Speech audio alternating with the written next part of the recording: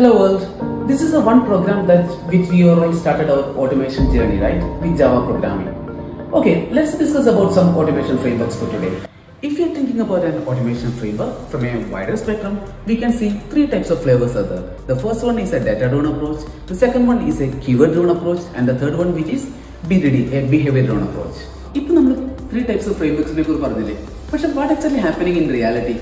End of the day, we'll be ending up in implementing a hybrid framework. We'll start with a data-driven approach and some of the keyword-driven approaches adopt. So, end of the day, finally we'll be ending up in a hybrid framework. Okay, just let me know about your framework in our comment box, the framework that you are currently being part of, so that we can plan another video about your automation framework that you are currently working on.